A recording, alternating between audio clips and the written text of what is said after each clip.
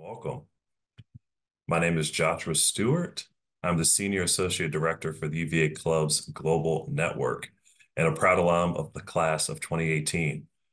UVA Clubs Global Network is a collection of UVA communities designed to bring UVA from Charlottesville to you through a variety of events. Tonight, I'd like to welcome you to Through the Lens.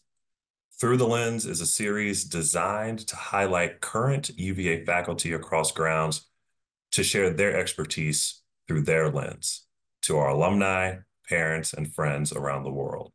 We have an incredible faculty speaker for you all tonight. Let me begin by mentioning that this session is being recorded and will be sent out to all registrants. Please note that this event is in webinar format, so participants, cameras and phones are disabled. If you have questions throughout today's discussion, type them in the Q&A function at the bottom of your screen. Closed captioning is also available at the bottom of your screen.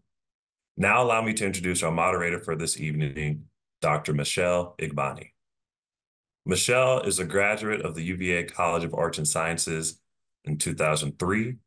She is currently a practicing physician in Baltimore, Maryland, and she proudly serves and has served as the club president for the UVA Club of Baltimore for the last 2 years.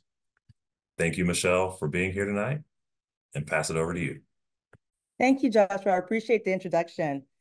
Hi, everyone. Thank you all for joining us today. It's been such a pleasure to start these series off, and we'll love to start with introducing our first speaker. I've had the honor to get to know Professor Ashleigh Wade. She is an assistant professor of media studies and African American studies at the University of Virginia. Broadly speaking, her work traverses the fields of Black girlhood studies, digital and visual media studies, and Black feminist theories, and digital humanities. Professor Wade has a PhD in Women's and Gender Studies from Rutgers University and is an alumna of the Carter G. Woodson Institute for African American and African Studies Fellowship Program. Her work on Black cultural production appears in the following: Cultural Studies, The Black Scholar, Camera Obscura, Feminism, Culture, and Media Studies, Visual Arts Research, Women, Gender, and Families of Color, and the National Political Science Review. Professor Wade's debut monograph, Black Girl Autopoetics, Angry Impossibility in Everyday Digital Practice, is available through the Duke University Press. She explores the role of Black girls' digital practices in documenting and preserving everyday Black life. You can order your copy today at the Duke University Press and use code E24AWADE. That's E24AWADE for a 30% discount. Quick fact, Professor Wade is originally from North Carolina, so I have to share with you, she is a Blue Devils fan. However, through her previous engagement with as doing a fellow through the Carter G. Woodson Institute, and now her coming back to the university as an assistant professor, I believe we have convinced her to be a total Wahoo fan. Now I'm going to pass it on to Professor Wade. Please welcome her. Thank you so much, Dr. Igbani, for that wonderful introduction. Go Who's Go. Thank you all for being here. And I just really am excited to talk with you about my new book, Black Girl Autopoetics, Agency in Everyday Digital Practice.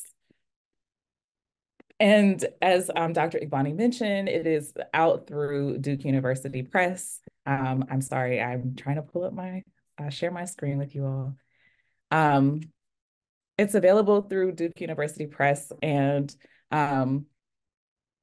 if you use the discount code, or if you order through Duke University Press and use the discount code, you can get 30% off. So tonight I'm going to be talking to you about documenting Black life through looking at Black girls' digital practices. And before I talk about the book, I always like to begin with a discussion of how I started doing this research in the first place.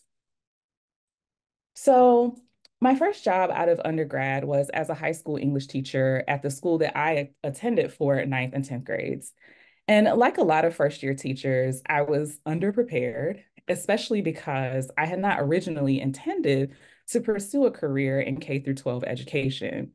But I had zeal, and that's what matters, right? Wrong. That school year was one of the most challenging periods of my life. And I feel like that job remains the hardest one that I ever had. When it was time to renew contracts in February, I resigned with no solid plan for what I would do next. But I knew that I would not be teaching high school ever again until I did. After finishing my master's degree, I ended up getting another job teaching. But this job was different from the first one. It was an independent, all girls school, and it was in a different city and a different state. My first classroom at this school was in the basement of the school's main building. There were windows, but they only looked out to the concrete structures of the first floor. To say that I did not like the location of my classroom would be an understatement, but it became a somewhat sacred space for the students who frequented it. In that first year, I had three Black students, all in the same section of ninth grade English. One of them ended up becoming my advisee, and the other two visited my classroom enough that I acted as an unofficial advisor and school mom for them as well. They came to my classroom at least once a day outside of instructional time. And they continued this visitation long after they moved on from ninth grade. While I expected to have and maintain connections with students in my classes, I began to notice that Black girls I didn't even teach would come visit me in my classroom at least a few times a week, and sometimes multiple times in one day.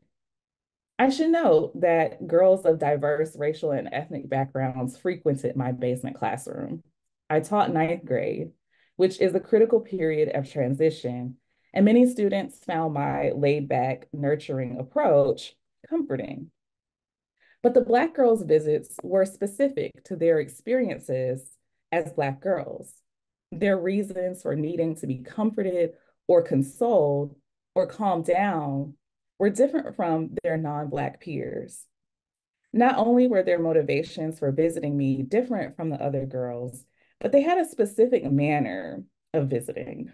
For instance, the Black girls almost always closed the door when they came in to talk to me, especially if they wanted to talk about something unrelated to class or school. Another difference is that they would almost always visit in pairs or groups, and they kept their voices low oftentimes, which led me to think of my classroom as a kind of hush harbor for the school's Black girls. My classroom became a place where Black girls would come hang out with me. Sometimes we talked about their frustrations. Sometimes we talked about the latest music or watched funny YouTube videos, danced, and laughed at memes. All of these interactions helped me cultivate a bond between the girls and me. But their fascination with Snapchat, which launched the year that I started working at this school, really drove me to develop a deeper understanding of their lives because this app came to dominate their conversations or our conversations. But the girls would never let me see anything that they were posting. So they would always talk about what was going on Snapchat, but they would never actually like show me anything on the app. And so when I thought about this kind of open secrecy that they maintain, um, alongside the way that they hid what was, going on Snapchat, it made me wonder about the role of social media applications in general to offer ways for Black girls to have spaces where they could simply be without the pressure to placate others' anxieties or misunderstandings of who they are. So years of studying and collaborating with Black girls birthed Black Girl Autopoetics, agency in everyday digital practice. The book focuses on high school and middle school age Black girls in the United States, and it uses ethnography and media analysis to offer an account of Black girls' everyday digital practices, what their digital content reveals about their everyday experiences, and how their digital productions contribute to a broader record of Black life. Throughout the book, I weave together a series of stories of how Black girls create spaces and discourse through their social media content. I present these stories as a provocation to reevaluate processes that are integral to Black life, such as space making, archiving, communicating, and organizing through the lens of Black girlhood. In doing this, I argue that Black girls' digital practices comprise a means through which they invent and reinvent themselves, and in turn, invent and reinvent what it means to live, create, and preserve Black life. Before I get into a few specific examples of how Black girls tell their stories through their social media content, I want to spend a little bit of time defining the term Black girl autopoetics. So I describe Black girl autopoetics as a means of creation or a creative praxis. In breaking down autopoiesis to its roots, the word translates to self-making. I use the concept of self-making in two ways. Black girls making themselves, that is, making their subjectivities or their identities, and then Black girls taking claim to a creative process that is their own or making for themselves.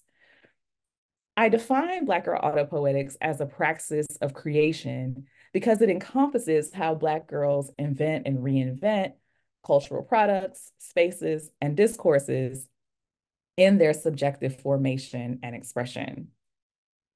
As a tool of creation and preservation, Black girl autopoetics empowers Black girls to construct narratives of their everyday experiences.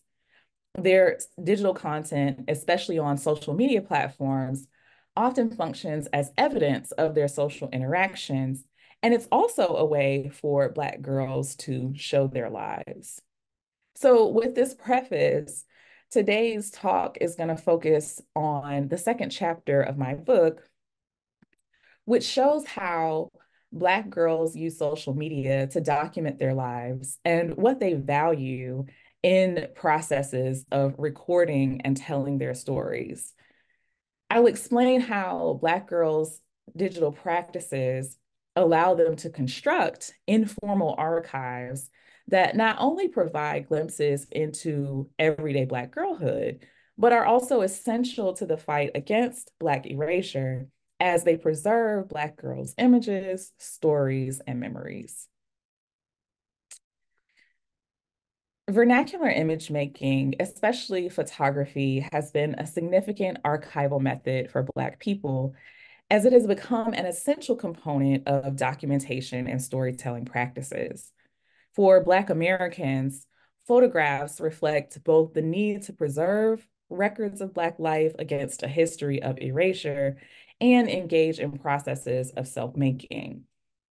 Some of the main examples of Black vernacular photography, like studio portraits, school pictures, amateur photos of events like birthday parties and graduation, hold significance beyond capturing the milestones of individual people and families. These vernacular images, oftentimes compiled into photo albums or adorning the walls of Black American households, function as personal or unofficial informal archives of a family's history. For example, the images you see here are pictures from my family's informal archive. The house in the background provides the backdrop for lots of my family's pictures because the purchase of that house is an important part of our family's history. The picture in the middle is actually a photo from one of my analog photo albums, and it features me on my 17th birthday. And then the picture on the far right is a picture of my cousins and me. Collecting and displaying vernacular images in photo albums and within our homes maintain their relevance within Black American cultures, but technological advancements have meant shifts in both everyday documentation and sharing practices. For instance, the invention and mass production of video cameras meant that people could capture an event in real time, in addition to having photographs as a trace of the event.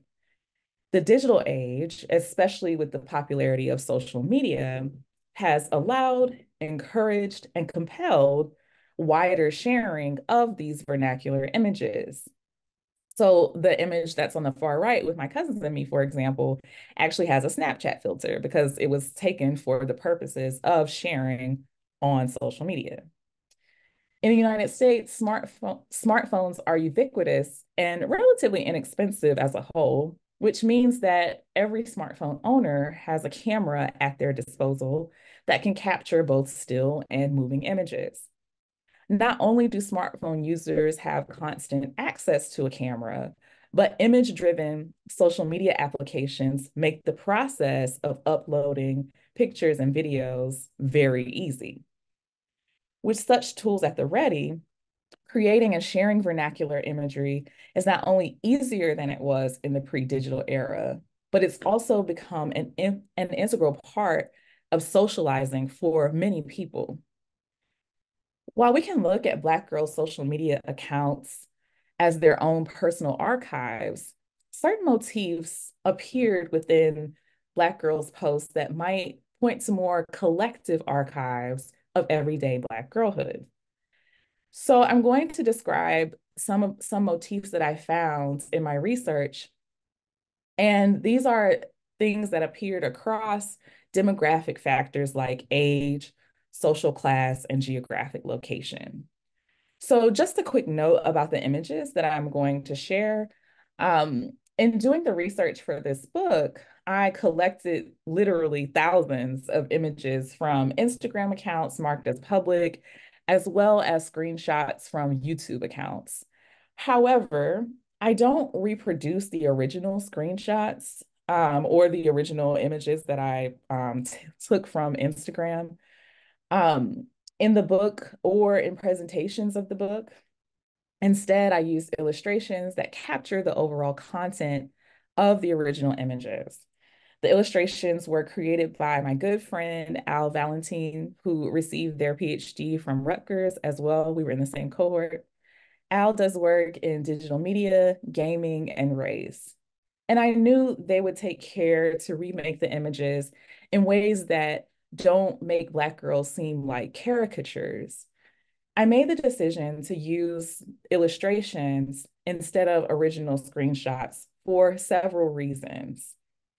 First, even though teenagers post images to social media accounts that are set to public, they might not want their photos and videos floating around outside of social media in public ways. Relatedly, using illustrations instead of the original photos and videos accounts for when girls turn their accounts from public to private and when they delete certain images. I don't want to circulate photos or videos that girls have taken off the internet for whatever reason. And finally, I do this to protect my research participants' identities. Not all people will look at these images of Black girls and understand the arguments that I'm making about their creativity and their autonomy.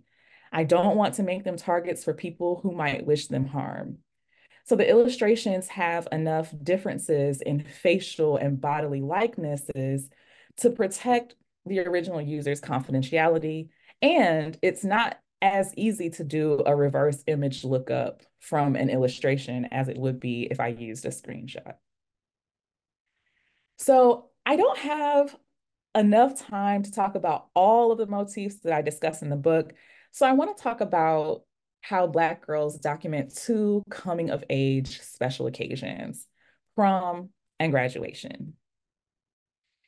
Among the Black girls I followed on social media, prom pictures played a central role in their overall collections of images. And many of the images have similarity in style across years and geographic location. So take Cherie, for example. In her individual prom picture, she sits in a chair underneath a gold wall decoration that matches her gold dress. She crosses her legs, which slightly reveals her high heel shoes and fresh pedicure. And her dark brown skin shines as she places one hand in her lap with the other one cupped under her chin. Her look is serious and majestic. Cherie's prom image aligns with a genre of Black girls' prom pictures in which they pose alone. In these images, the girls pose with serious looks on their faces, careful to attract attention to flawless makeup and color palettes that coordinate with their dresses. When the pandemic hit the United States right before prom season of 2020, Black girls got even more creative with this traditional prom pose. And one of the most captivating and resonant examples of this persistence in redefining the prom selfie came from a girl on Instagram named Robin. And in a series of images, Robin poses in an elegant baby blue gown with a matching rhinestone adorned mask. The caption reads, Quarantine Queen, prom, hashtag prom 2020.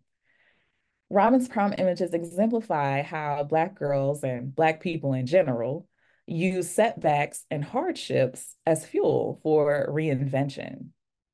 In this case, instead of letting prom cancellations interfere with the milestone of prom, Robin upgraded the conventions of prom imagery to reflect the specific moment. And this type of context capturing comprises one of the primary goals of vernacular image making. Another main goal of vernacular image making is to expand the story of the visual subject's humanity. Black girls' prom images do this work in two primary ways. First, Black girls' prom selfies show how Black girls can be fancy and feminine. While it's important not to impose femininity onto Black girls, the feminine presentations within the images that I describe here offer a potentially subversive contrast to how white supremacy excludes Black girls and Black women from the concept of femininity altogether, a conceptual foreclosure that has material consequences for how people treat Black girls. Certainly, not all Black girls desire to be feminine, but for those who do, their embodiment in these prom selfies contributes to a portrayal of Black girlhood that contradicts the relegation of Black girls to an inherently unfeminine category. Not only do Black girls' prom images show that they can be formal or dainty, but they also show how Black girls have their own definitions of what feminine elegance looks like.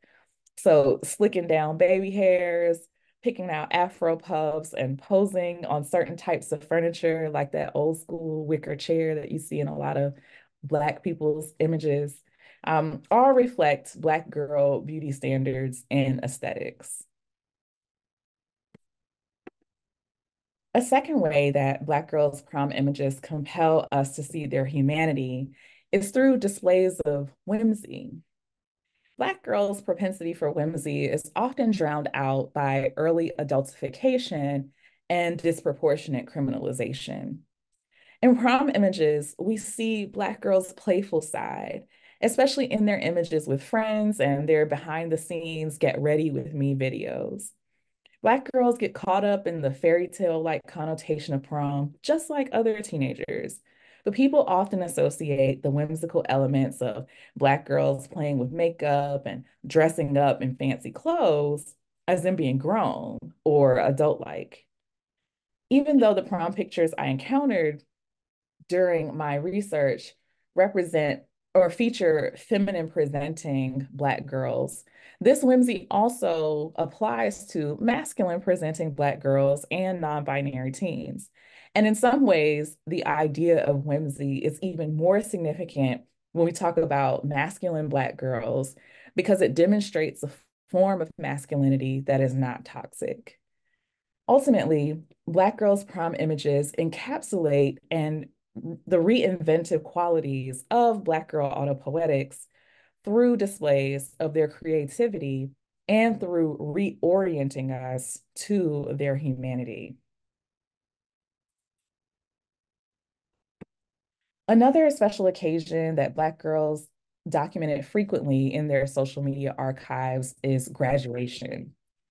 High school graduation is an important milestone in United States culture as a whole, serving as an unofficial rite of passage from childhood to adulthood. For Black Americans, the importance of high school graduation cannot be separated from historical and ongoing struggles for educational equity.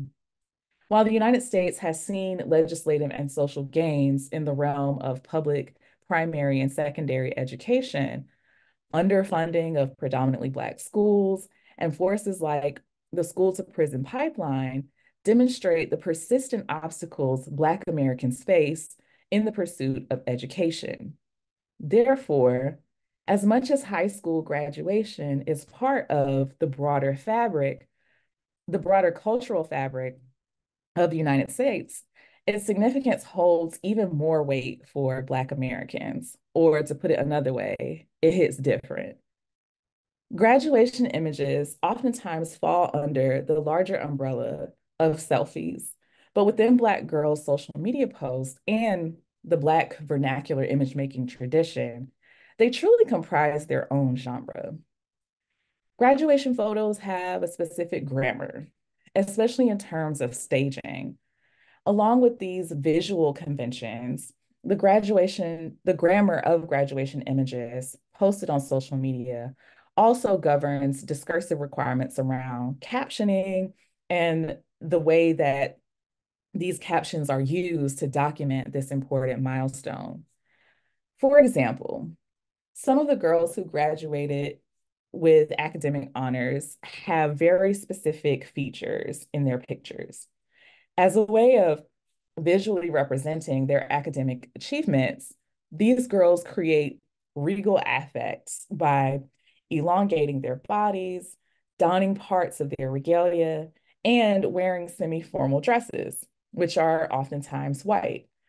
Now, within Black American culture, the connotation of white dresses and white clothing, while sometimes, you know, imbricated with respectability politics, oftentimes extends beyond a generic conflation of whiteness and purity. There's a sharpness and a triumphant quality assigned to white clothing for celebratory occasions.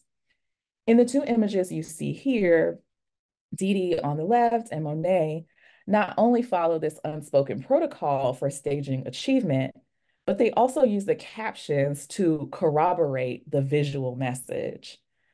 Didi writes, quote, "She finished the race and she placed first, 4.4 GPA, hashtag valedictorian," end quote.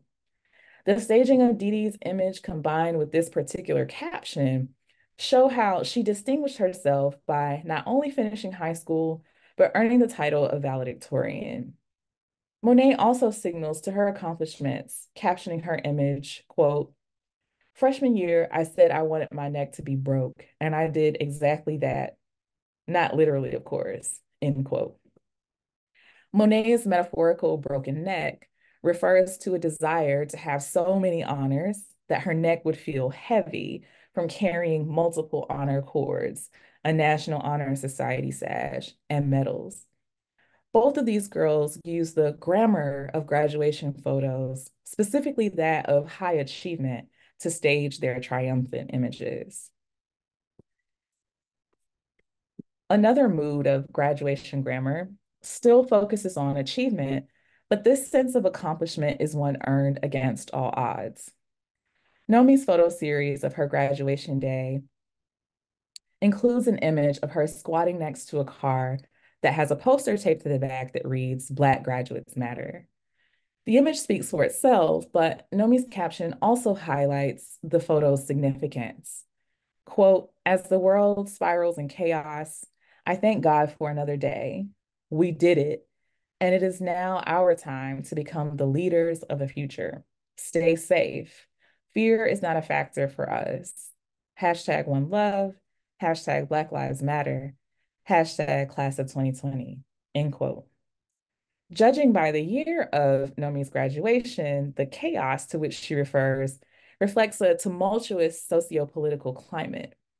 The onset of the COVID-19 global pandemic resulted in unprecedented changes in everyday activities, such as stay-at-home orders, widespread school closings, transitioning to virtual workspaces, mass furloughs, increased unemployment, and business closings. The devastation of the pandemic, coupled with an ineffective national response, exacerbated ongoing issues like climate change and police brutality against communities of color and poor people. Given the heightened collective sense of anxiety in 2020, Nomi's image and caption intensify the sense of resilience and hope reflected in Black graduation images because her class still completed high school in spite of challenges well beyond their control. Both the accomplished student and the against all odds style of graduation images fit into a broader narrative of this genre, which centers reaching one's dreams. This visual graduation grammar exemplifies Black girl autopoetics because it remixes traditional Black vernacular image conventions of graduation for a digital context. Black girls' graduation images maintain the regal, celebratory style of traditional Black graduation photos, but they also become part of a public archive that documents Black girls' achievements along with their refusal to be broken and or erased by institutional misogyny. Through analysis of Black girls' everyday images, we come to see how they use social media as a means of self-curation, a process that simultaneously involves thoughtful selection of images to share on social media and creates a sense of authority for Black girls regarding their images. Black girls' self-curation allows them to engage in self-fashioning or self-definition. Like many other aspects of Black girls' digital practices, their self-curation connects to a history of Black people striving to define themselves within and against white supremacist sociocultural contexts that render Blackness inhuman. For example, Black historical figures like Sojourner Truth and W.E.B. Du Bois understood how photography, particularly the self-portrait, could be used to envision Black humanity.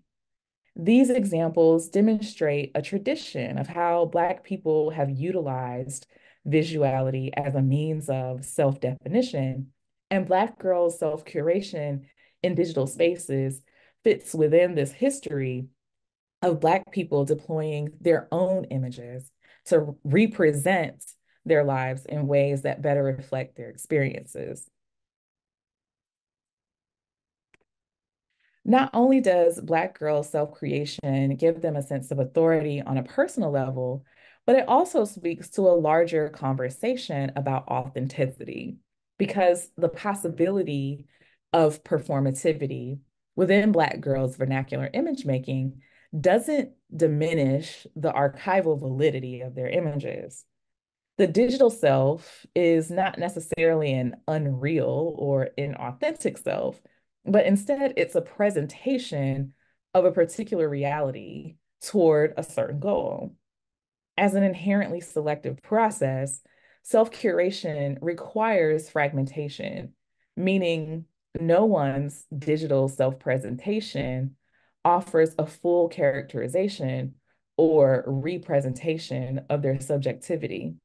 And I should note that our in-person presentations also don't necessarily reflect a full characterization of our subjectivities. However, those fragments are real parts of the subjective whole, and the realness of these fragments still holds true, even when self-curation is performative, because that performance is still part of one's subjective composition. and the digital self-archive broadly defined. Now, when I'm talking about self-curation, I do want to clarify that I'm not suggesting that Black girls have unlimited authority over their images in digital spaces. Despite the supposed protections offered by privacy settings on social media, none of us has complete control over who sees and shares the images that we post on the internet.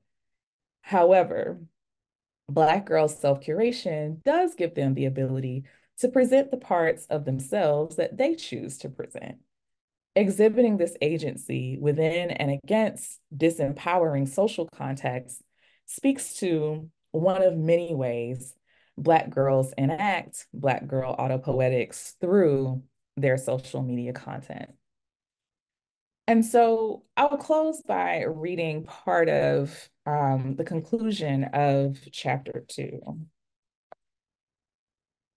Memory, both individual and collective, is a central component of Black American life. Related to the preservation of memory are the complementary processes of storytelling and archiving. While both oral and literary traditions compose a critical part of the Black American storytelling tradition, visuality also plays a key role in narrativizing Black life and preserving collective Black memory. The invention of photography marked a significant time in the evolution of the documentation and archiving of Black life, and the mass production of cameras allowed everyday Black Americans to document their experiences through photography. The camcorder enhanced memory building even more through the ability to record things in real time. Both of these technologies have facilitated preservation of Black memory in a way that simply was not possible before their invention. And the photographic and videographic capabilities of cell phones have enhanced the image-based preservation of Black life and Black stories even more. While Black girls' digital documentation practices correspond to a history of Black vernacular photography, they also show us the importance of building and maintaining archives of the moment. As Jennifer Morgan writes, quote, "The archive suggests itself as the place that houses the past, but in fact, its meaning is primarily that of the future," end quote. Black girls' archival work, whether intentional or not, makes evidence this relationship between the archive and time.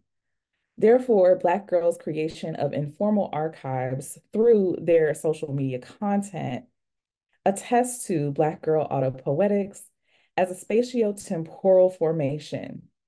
Black girls' digital documentation practices allow for archival worlding, giving us both clues about the past and keys to the future. Social media platforms as corporate entities have significant limitations regarding their durability as archives of Black memory because profit drives their functionalities and availability. While we should not place the responsibility of collecting Black memory exclusively in the hands of corporate actors, social media applications do offer a readily accessible tool for Black girls to document their lives in this moment. Vernacular image making and exhibition within these spaces offer important departure points for rethinking the relationship between Black memory, Black life, and Black survival. The way Black girls record their lives demonstrates how the preservation of memory is not a task solely for academics or trained professionals. Because Black girls' cultural work as informal digital archivists illustrates their desires to show their lives while simultaneously highlighting the precarity of where their archives exist currently, Black girls need all of us to be keepers of Black memory. Black girls show us that documenting the everyday will be a key part of preserving Black memory and therefore Black life. Thank you. Thank you so much for that great presentation, Professor Wade. Now we're going to open the floor to some questions. I have a couple of questions that have been sent previously. One question that we have for you is, how does the implementation of AI impact the representation on Black people on social media? Um, so thank you for that question. I think that AI changes a lot of things when we're thinking about cultural production in general, but also when we're thinking about Black cultural production specifically. So I do think that there's a way that AI changes like the kinds of Black cultural production that we see in online spaces. And also, I think that it also changes like who is producing certain things and calling it Black cultural production. So it does, I think, have a significant impact on how we understand Black representation. And I think that's something that we are going to have to continue to grapple with in terms of thinking about the, I guess, like the gravity of that impact on Black representation and cultural production. Next question is, what movie resonates with you the most? What movie resonates with me the most? Oh, that's a really hard question as someone who has watched a lot. Um, hmm. I'm trying to think. So people who, if any of my students are here, um, you're probably going to like laugh about me saying this because we're going to watch this movie in class next week. But I really love the movie Miss Juneteenth. I like the way that it portrays Black girlhood as complex, but also like has mixtures of I think it's just a very accurate portrayal of some of the things that Black teen girls experience. And it does it in a way that doesn't adultify the main character, but also takes her seriously, and takes her needs and her desires seriously. So that is a movie that I think deeply resonates with me, especially in terms of how it portrays Black girlhood. Yeah, I'm gonna have to add it to my list of movies to watch. I'm old school. I go with The Color Purple. Okay. That's And actually, the remake, I saw the remake recently and I really enjoyed that too. I felt like it did the I felt like it did the Black feminist message of the original text justice. And so yeah, that's something that resonates with me too. The original and the remake. very good question. Can you speak on the experiences of Black girls who are high achieving? Hmm. Um, hmm.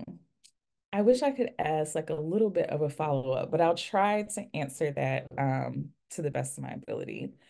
So, I think that one thing that high achieving Black girls experience is this kind of liminal space where they're both rewarded for being high achieving, but then also punished is not the right word, but met with higher expectations of the things that they should handle or the things that they can take on that they might not, that is probably they shouldn't be taking on because they are still girls. And so I think that that experience, it just makes it difficult to be high achieving because you want to do it, for yourself or sometimes, for other people. But if we're being realistic, if we're thinking about like Black girls who are trying to get into specific colleges or Black girls who are trying to get, scholarships to play specific sports or, things like that, you are achieving for yourself, but also achieving to appeal to these like external actors as well. And so I do think that like high achievement puts Black girls in a complex position, right? Because it's you don't want to not achieve or, be mediocre, but at the same time, if you do achieve, then the expectations tend to be like so much greater than the expectation of your peers of other races who are at the same level as you, but for some reason, like you're expected to do more and to be more. Yeah. Um, Another question that we also have now, the reverse, can you speak on the experiences of introverted Black girls? But then they ask, how did that personality type impact their familial and social relationships? Hmm. So, that's an interesting question Yeah, pretty because good question I too. am an introvert, and I can speak to um, how that introversion did impact my, relationships, with family, and peers, in school. I think that introversion, especially for Black girls, oftentimes is misunderstood as being standoffish or having an attitude or not wanting to be bothered with people.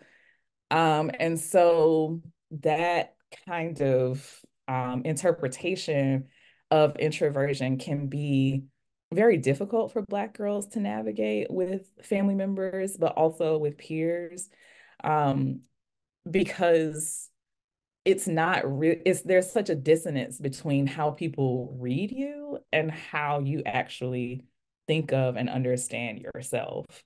Um, and I think that the one of the biggest things for me as an introverted Black girl was having friends who understood me and accepted me. And I think that that is really important for all Black girls, but I think introverted Black girls, you definitely need like your squad who understands you and doesn't try to like push you to be something or someone that you're not.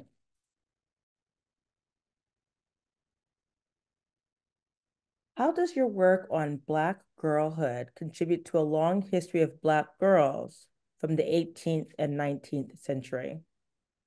Hmm.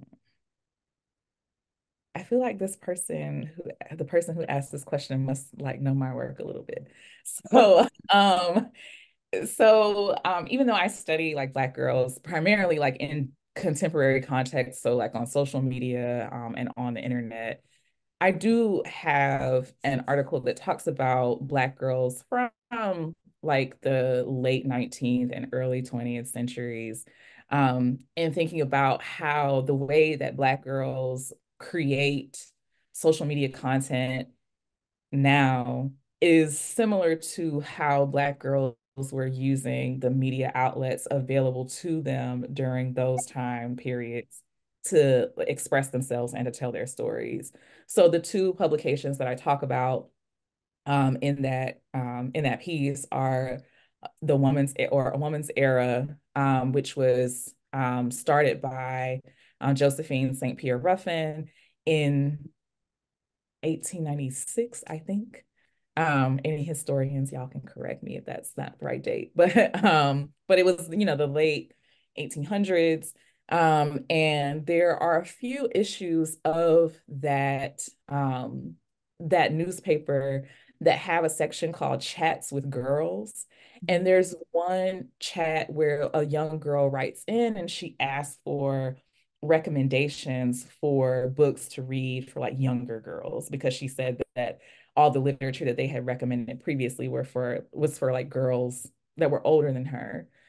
So that's a very early example of like a Black girl using this like media outlet to express herself. The other publication that I talk about is the Brownies book, which was a literary magazine for Black children, founded by W.E.B. Du Bois and edited by Jessie Redmond Fawcett. And in that series, if you ever get a chance to look at those, they only had 24 issues, so it was published in 1920 and 1921.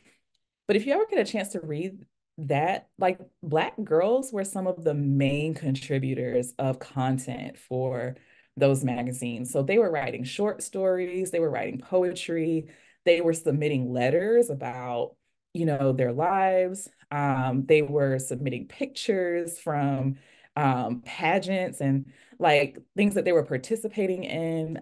So like that was a really like early media space for Black girls. And so like the way that Black girls are using social media is very similar to how Black girls then were using the media sources that were available to them. That was a pretty deep question. That was very, I'm glad you answered it pretty well. Um, And there's these two questions are pretty similar, so I'm just going to combine them too. But we all want to know, I'm curious too, what got you into this field? Can you share some details about that as well? And the audience is also interested in your personal work and also about like the genre, specific photographic mediums, etc. Okay. So in terms of, what got me into media studies, and African American studies, also, I think that, I've always been very interested in media and fascinated by media. So like I remember getting my first like copy of 17 magazine when I was like 9. So like ever since then, like I've always been obsessed with um magazines. I used to love magazines. I used to love to watch music videos and like when AOL chat first came out and ICQ, I was always on there, even though I was supposed to be in bed, but I used to be up all night, on ICQ and AOL. And so as a child, I didn't know that I could actually like turn my love for media into a career, into an area of study. But during my undergraduate studies, I was guided by professors to really like, do in-depth analysis of the media that I was consuming. And that really stuck with me. And then other than just being inclined to enjoy popular media, I also was a high school teacher, like I mentioned at the beginning of my presentation. And so like that experience had a huge impact on me studying Black girls in media spaces specifically, because I just really wanted to know, like, because a lot of the Black girls at the schools where I worked didn't feel like they belonged in those schools. I wanted to know, like, where are places that Black girls feel like they belong? And do they feel like they have digital spaces where they can be free and express themselves? So I would say that those two things had the most significant impact on um, my entry into media studies and Black studies. I kind of would like to ask also, did you have a mentor to help guide you into this? This is my own personal question to you. I'm sure the audience might want to know as well. Yeah, so I mean, I've had several mentors throughout my academic career, but I can say that I probably first got the idea to even pursue a PhD. Well, not probably. I got the idea to first pursue a PhD during undergrad. I went to North Carolina A&T for undergrad, and I was in a major that I didn't like. I picked it because I got tired of people asking me what I was going to do with my major. And so I'm like, oh, well, if I'm a business major, then it'll be obvious what I'm going to do.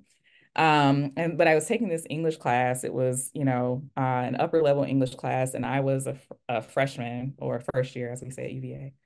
And I wrote this paper, and my professor didn't give it back to me when she was like passing out the papers. And she was like, "Oh, I want to read your paper as an example." And I was like, "Oh, okay, great." So then she like wrote a note on my second paper saying like, "You should consider getting your PhD." And I was like, maybe she thinks I'm a senior because it was like an upper level class. And so I went to talk to her in office hours and I said, I'm only a freshman. And she said, I know. She was like, and if you're already like this engaged with the theory that we're talking about in class, like you should definitely like consider going to graduate school and getting a PhD.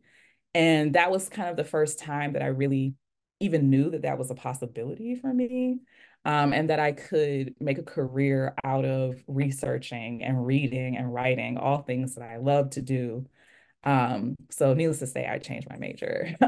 But yeah, I definitely she was one of my first mentors. And then I had several other mentors throughout undergrad and graduate school. Wow, what an impact, one person believing in you. And look at Yeah. you today. Yeah. I just wanted to let the audience know, just again, that your book is available through the Duke University Press, and the code again, 30% off discounts, E24AWADE. Because wow, I'm just so honored to have gotten a chance to meet you and have you talk to us. The last question, and I think this applies to all of us here on the panel, is what's your favorite UVA memory? Favorite UVA memory. So this is only my second year at UVA as a faculty member. Um, But you but came I back. yes, that's true. Um, I think maybe one of my favorite memories from UVA is the the presentations that happened in my Black Girlhood and the media course last spring. I was just so impressed by the way that students approached the topic because they could do their presentations, their projects on anything that they wanted. Like it was wide open. And the level of like creativity that they expressed in doing those projects and the presentations, it was really like inspiring to me. And so I would say that like those presentations would definitely be one of my favorite memories. Well, thank you again, Professor Wade. Thank Um, you for having me. we're so And happy to thanks for have being patient with my technical like faux pas at the didn't be beginning. a Zoom meeting. We're for technical difficulties. But we're gonna close the talk today. I'm gonna pass the mic to Joshua. He's gonna end our program today. Thank you, Professor Wade, and thank you, Michelle, for moderating. Thank you, Professor Wade, for that incredible lecture. As a brother of five sisters, five Black sisters, um, that was just incredible to learn more and to be a great and nurturing uncle to my two nieces as well. So thank you all for joining us tonight.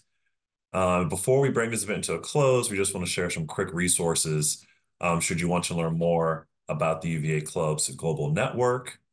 And please stay tuned for our next speaker in this series, Richard Lindgren, happening on March 28th, and we'll talk about the physics of sports. But then again, please bring out your phone and hit those QR codes to learn more about the UVA clubs and events that are in your area. Thank you all. Have a great night.